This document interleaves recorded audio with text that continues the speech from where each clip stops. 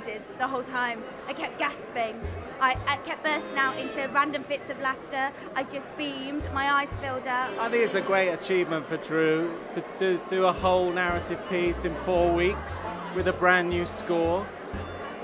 Incredible, you know, and they really pulled it off. I really enjoyed it. It's clever, dramatic, and fabulous dancers. You know, there's so many shows that come into the West End that have got so many creative voices in it that I think it's rare for a show to be put on to one of the, you know, the world's most famous stages, to have been unedited and to be the purest version of the performers and the creative team's voices. You know? Yes, it's dance, but it's very accessible. You know, it's for everybody.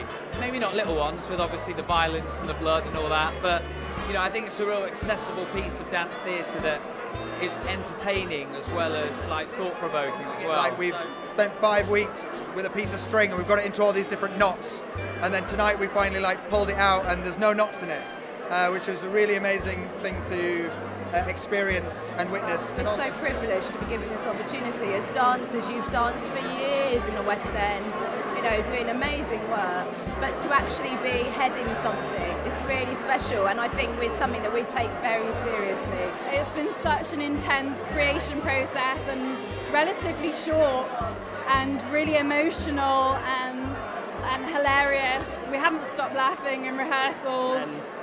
I think we spent most of the process of rehearsals laughing, which probably took up most of our time. We've had such a ball. I'm quite lucky that I've had the last 6 years with Matt's company. I feel like everything I've learnt there, this has all been building up to this role, and I've been applying all of it.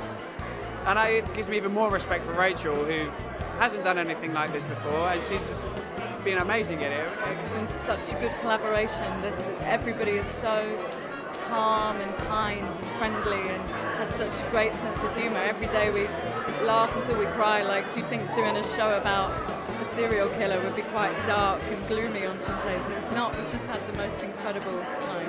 And his words were so clear that you could just imagine. I could see the dancing. I mean, I couldn't see the dancing. I couldn't imagine what is in this man's head, but I could see my version of it. And then I just kind of made music that I thought those people could dance to, and then this genius turned it into what you saw tonight. Everybody who hasn't seen it's really missed out, but I'm sure it will continue because it was a triumph.